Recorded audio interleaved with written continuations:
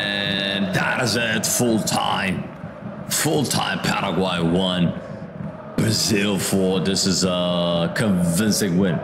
They answered all criticism from the first game when they drew against Costa Rica. Tonight, it's been a bright game. And Vini Jr. with 2 goals, Savio with 1, and Paquetá scored from a penalty spot. You know, Paquetá did miss another penalty in this game, which I thought the second penalty he would give to Vinicius Jr. I thought he should have gave the penalty to Vini Jr. for the hat-trick, but instead, he was so selfish, he took it again.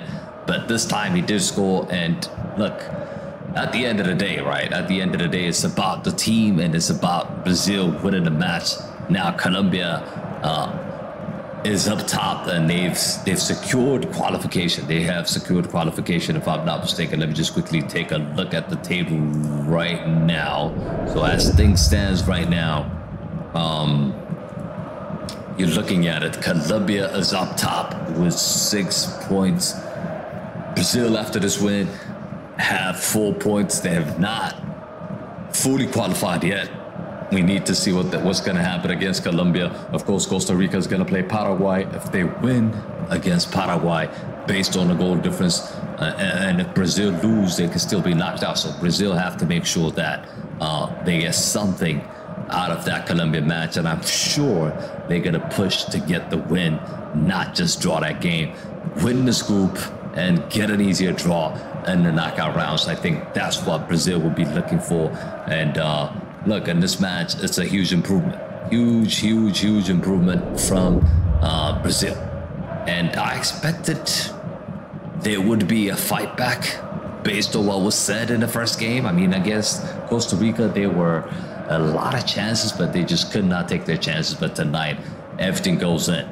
Everything goes in, and I think Vini Jr. has to be the man of the match for me.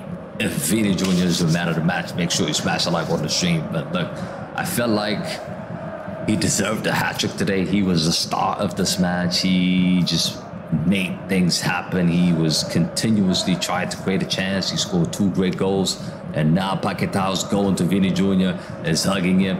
That's just disappointing. They're still arguing. Vini is not happy. A guy is about to make history and you took it away from him.